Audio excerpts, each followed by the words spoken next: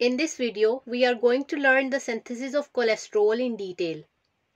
The structure of cholesterol consists of 27 carbons. Every pink dot represents a carbon atom.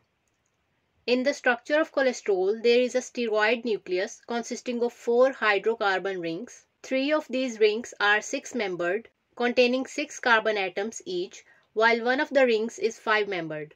There is always a hydroxyl group on 3rd carbon.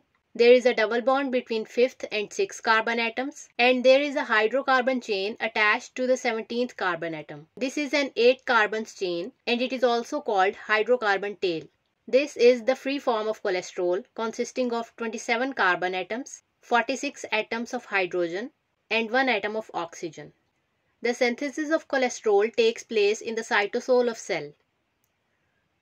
For this synthesis, all the carbon atoms are provided by acetyl-CoA. Acetyl-CoA is a 2-carbon molecule, so we need a lot of acetyl-CoA to make 1 molecule of cholesterol. The process of cholesterol synthesis starts when 2 molecules of acetyl-CoA combine together and form acetoacetyl-CoA, which has 4 carbon atoms. We will keep counting carbon atoms in every step. In the final structure of cholesterol, we don't need any CoA or coenzyme A. So one of the coenzyme A will leave from here, while one of them will remain attached to the 4-carbon acetoacetyl-CoA molecule. Now we will add another molecule of acetyl-CoA, and its CoA group will leave, obviously, and the final molecule will be a 6-carbon HMG-CoA.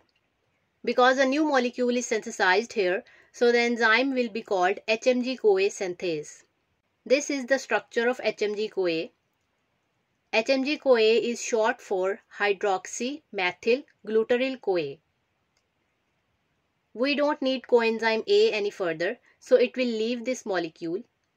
NADPH will come to cause the reduction of the remaining molecule. Reduction means the addition of hydrogen atoms. The hydrogen atoms will stabilize the configuration of the remaining molecule, which will now become mevalonate, which is a 6-carbon molecule. This is a very important step to remember. The enzyme used in this step will be HMG-CoA reductase. This is the rate-limiting enzyme in cholesterol synthesis. It is present in endoplasmic reticulum and catalyzes the conversion of HMG-CoA to mevalonate. Moving on from mevalonate, in a 3-step reaction, mevalonate is converted to phosphopyrophosphomethylate.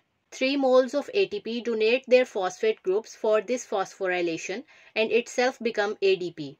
You have to remember that whenever there is phosphorylation of a substance, the enzyme will be kinase. So in this reaction, the enzyme is kinase. Mevalonate was a 6-carbon compound. Phosphopyrophosphomethylate is also a 6-carbon compound. One of the carbon atoms will leave this phosphopyrophosphomethylate in the form of carbon dioxide along with a phosphate group.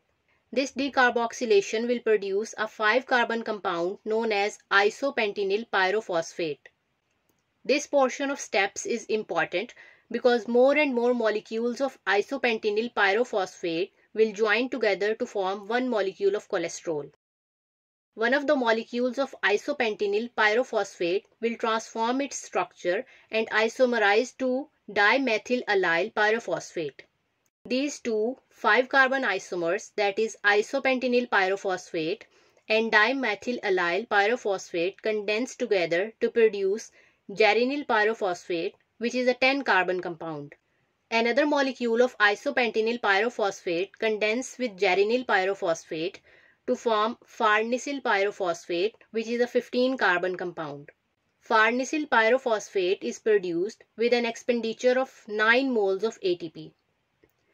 This whole process will repeat itself to produce another farnesyl pyrophosphate with utilization of another 9 moles of ATP. These 2 units of 15-carbon farnesyl pyrophosphate will unite to produce a 30-carbon compound known as squalene. We don't need phosphate in cholesterol, so the phosphate groups will leave and NADPH will come to provide hydrogen atoms, which will stabilize the remaining molecule. The enzyme here is squalene synthase. This is the structure of squalene. It is a linear molecule, but the structure is written in a way that it gives an image of rings, but there are no rings. Squalene undergoes hydroxylation and cyclization utilizing oxygen and NADPH and gets converted to lanosterol. This is the structure of lanosterol. The rings has been formed, but lanosterol is a 30 carbon compound and we only need 27 carbons in cholesterol. The formation of cholesterol from lanosterol is a complex multi-step process with the following important reactions. First is the reduction of carbon atoms from 30 to 27. Second is the removal of 2 methyl groups from C4 and 1 methyl group from C14. Third is the shift of double bond from C8 to C5. And fourth is the reduction in double bond present between carbon 24 and carbon 25. Keeping these reactions in view, the structure of cholesterol is something like this.